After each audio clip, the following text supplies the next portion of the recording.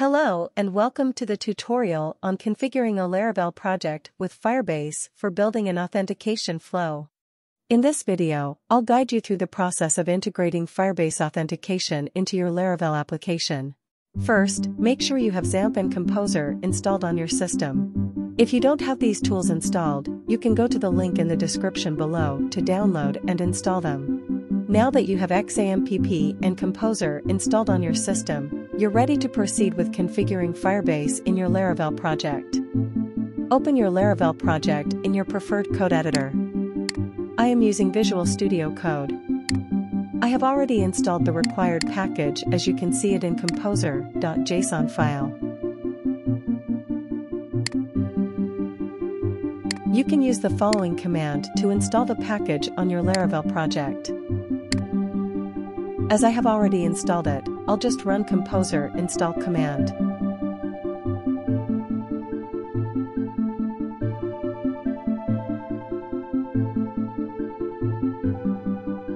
To solve this issue of install or enable PHP Sodium extension, just follow the steps as shown in the video.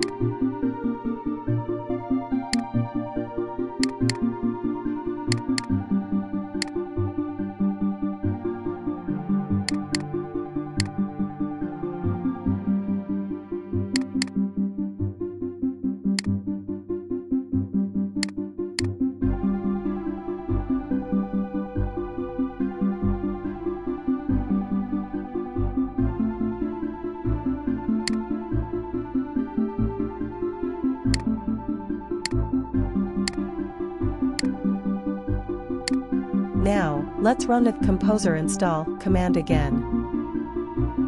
The Sodium extension error has been resolved, but we got a new error that is the zip extension and unzip command are both missing, skipping.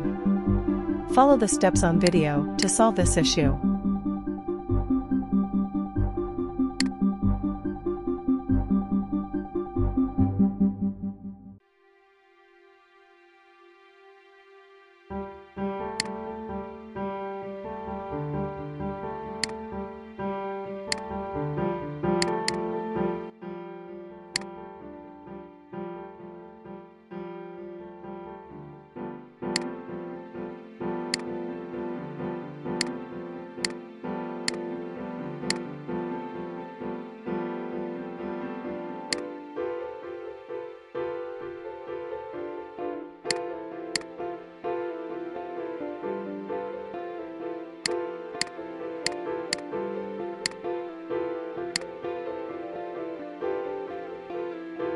Now, let's run the composer install command again.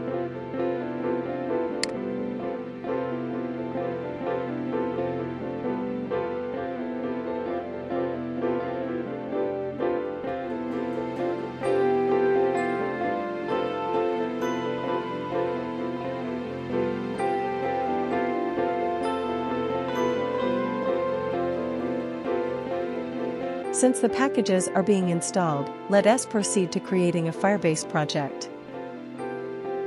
Go to the Firebase console and click on Create a Project. Provide a name for your project and follow the on-screen instructions to set it up.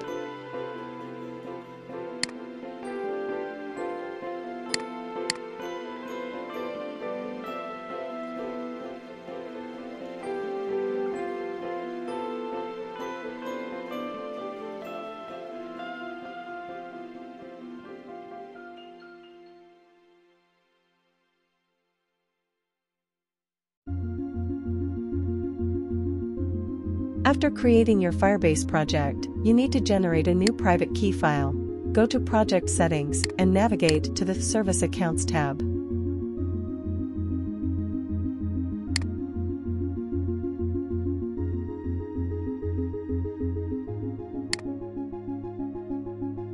Click on Create Service Account. Wait for a while and then click on Generate New Private Key and save the downloaded JSON file to your Laravel project.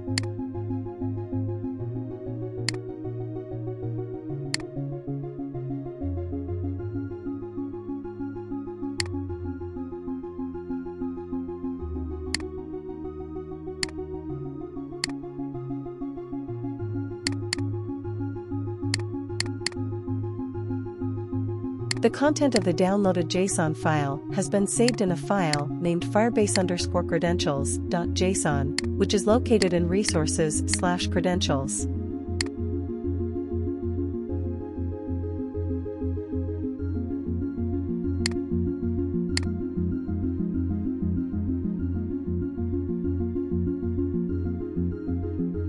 Now, run the following command from your terminal in the root directory of your Laravel project.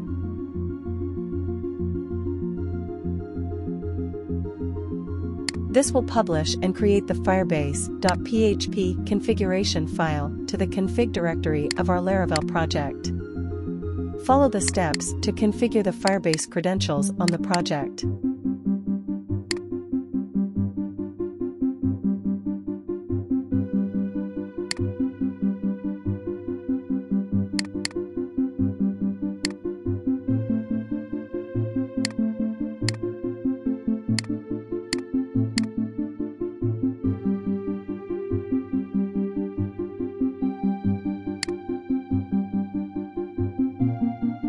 Now, let's move on to configuring Laravel to use Firebase for authentication. First, we need to enable the authentication service in the Firebase console. For this, follow the on-screen instructions to set it up.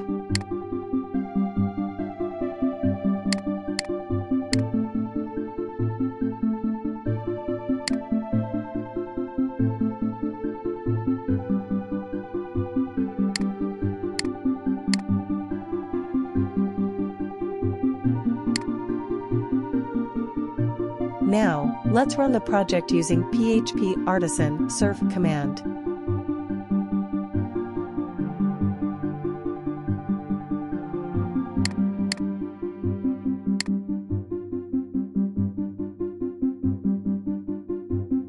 When registering a user, we get an error, which is because of the wrong configuration provided for MySQL connection. So, let's resolve this issue.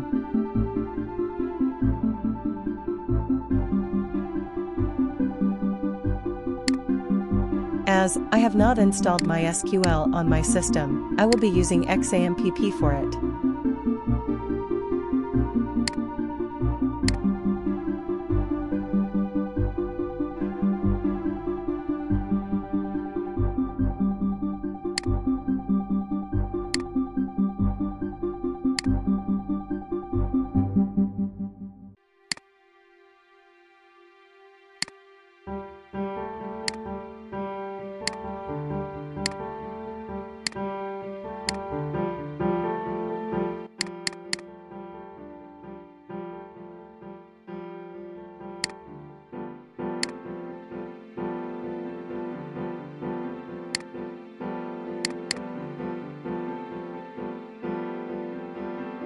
After setting up the MySQL database configuration, run the php artisan migrate command to generate tables on our database.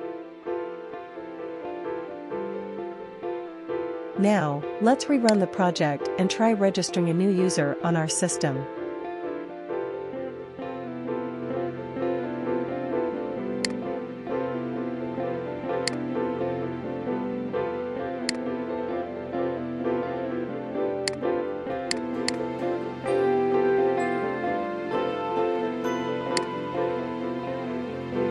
The user has been registered successfully using Firebase Authentication service. Now, let's take a closer look at the code for the register controller in our application.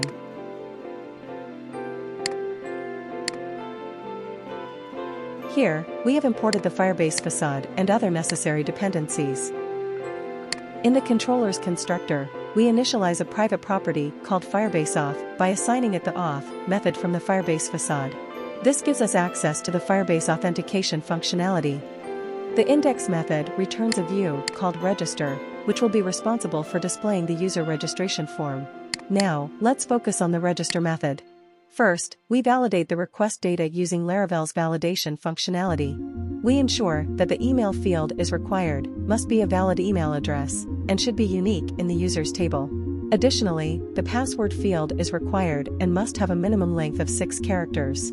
If the validation passes, we retrieve the email and password values from the request inputs. Next, we use the create user with email and password method provided by the Firebase Auth object to create a new user in Firebase Authentication using the provided email and password. If the user is successfully created in Firebase Authentication, we flash a success message to the session, indicating that the registration was successful. If an exception occurs, such as a network error or an invalid email format, we catch the exception and flash an error message to the session, informing the user that the registration failed. Now, let's try and log in the registered user to our application from login page.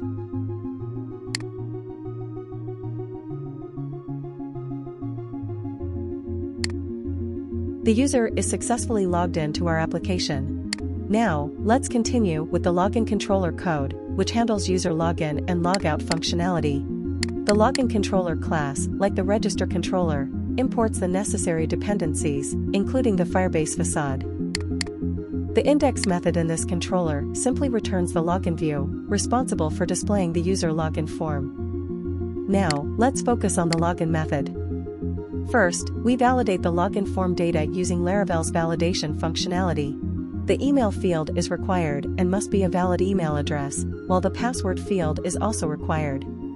After validating the form data, we proceed to authenticate the user with Firebase using the sign-in with email and password method provided by the Firebase Auth object. We pass the email and password provided by the user as arguments. The sign-in with email and password method returns a sign-in result object, which contains information about the user's authentication status and additional data. In the next lines, we extract the user's name from the sign-in result object by accessing the data property. Finally, we return the home view, passing the user's name as data. This view can now display personalized content for the authenticated user. Now, let's try and log out the user from our system. The logout method in the login controller is responsible for logging out the currently authenticated user and redirecting them to the registration page. Congratulations! You've successfully configured your Laravel project with Firebase for an authentication flow. Thank you for watching this tutorial. I hope you found it helpful. If you have any questions, feel free to leave them in the comments below. Don't forget to like and subscribe to the channel for more tutorials. Happy coding!